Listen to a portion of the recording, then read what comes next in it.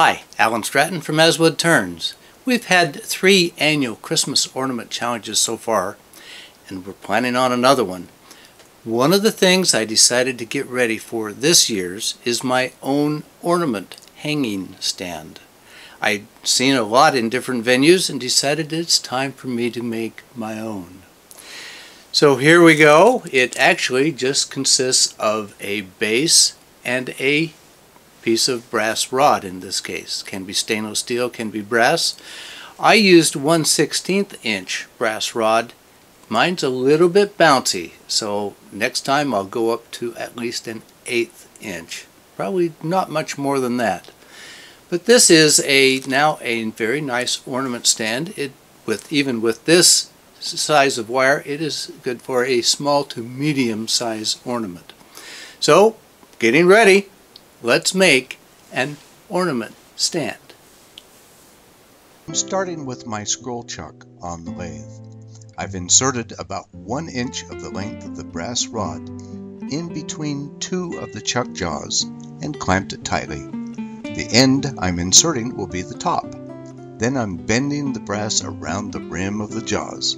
It's bending much easier than I expected. I'll work it just a little until it looks good. After removing it from the jaws, I'll bend the bottom end into a right angle for insertion into the base. The top gets just a little more of a loop. This rod was 1/16 inch diameter. Next time I'll use a heavier piece as this one is very springy, probably 1/8 inch.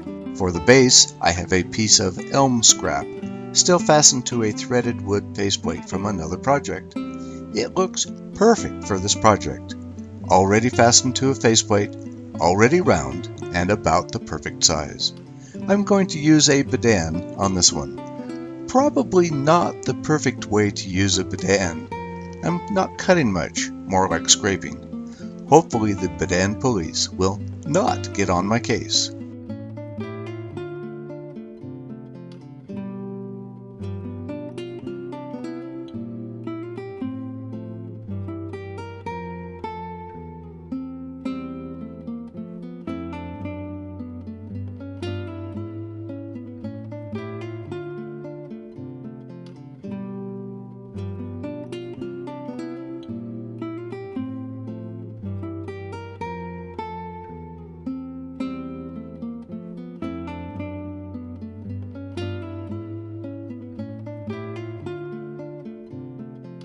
Then sand up through the grits. Now to drill the mount hole. I'll indent the start point with a skew. I don't want the drill bit to wander. Then drill the center with a 1/16 inch drill. I need to finish the back side also. I don't want to just sand off the back. So I'll mark for a tenon and cut a very shallow groove to use for a mount. Then part it off.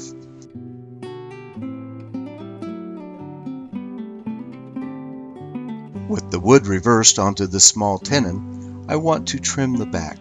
However, to be sure the wood does not fly off, I'll bring up the tailstock with a rubber stopper for a bit of security. Once I get most of the wood removed, I'm removing the tailstock and finishing up with very light cuts. Then sand and finish.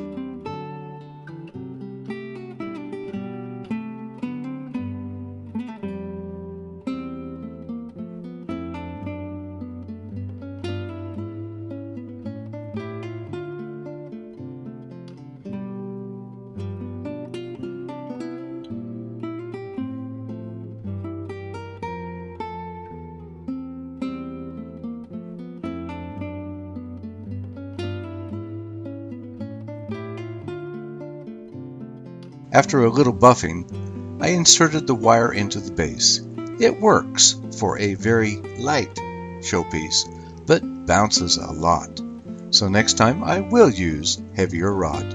Meanwhile, I'll continue to get ready for this year's Christmas Ornament Woodturning Challenge. That's all for this week's video. Please like this video, and if you haven't already subscribed, please subscribe to both my website and YouTube channel. Always wear your full face shield. Goggles are not enough. Until next time, this is Alan Stratton from As Wood Turns.